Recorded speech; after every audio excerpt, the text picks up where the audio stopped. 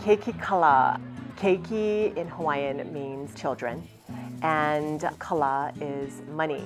Our Keiki Kala project, our team interdisciplinary project, involves all 4 core classes. It begins with a short research project where the students choose a historical figure from one of the 4 core content areas, and they design a dollar bill based on that person. The teachers choose which were the best representations of the person on the currency. From that point, we start to use the different types of bills in creating a team economy. On our team, we have 92 students, and they're broken up into 4 sections. Each section becomes its own little government. Based on the government or the section, we determine the number of government jobs that is going to be available, and if there is a lot of government jobs, we eventually try and guide the students to see how that type of government has a different amount of total wealth compared to a government that has very few government jobs, and the students are forced to be more entrepreneurial in getting their income or finding different ways to make money. There are always opportunities for the kids to do writing. Initially, their business proposals or their government applications were an opportunity for them to use their persuasive writing skills. They had to describe what skills they had made them good for whatever job they were trying to apply for. And if they were doing their own business, then they had to promote that business and be persuasive about how to make that job work. Once we get each section with a certain amount of income, then we can use that wealth of the section to determine interest rates, taxable incomes, things like that.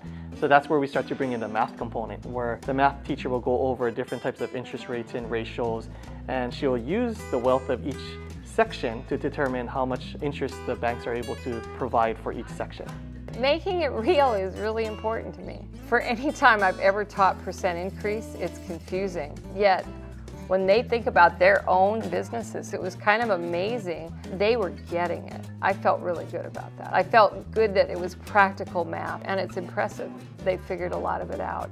We wanted to try and expand the opportunity for students to show their talents. So we came up with the idea that they could buy materials from us, the importers, and from the materials that they bought, they could create something to sell at our market days.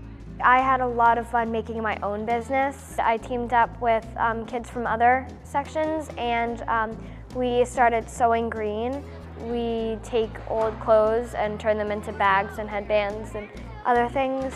We're able to adjust the prices over time. So as inflation occurred, the materials went up in price, and so the products that they're selling start to also increase in cost. Surprisingly, teamwork came up. Kids realized within their section, well, maybe if we patronize our own businesses, then our economy will get better.